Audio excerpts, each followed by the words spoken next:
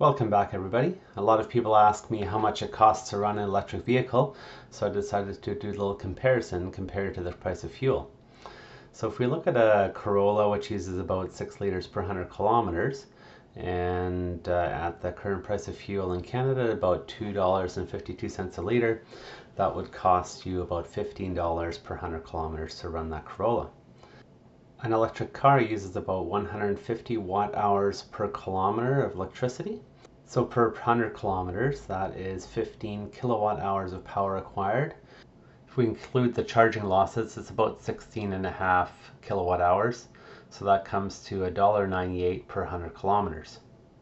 If we divide that by 6, we get an equivalent cost per liter equivalent, which is 33 cents. Incredible. If we use solar power, we can bring that down to about 22 cents a liter equivalent, which I'll talk about more later. Enjoy my channel.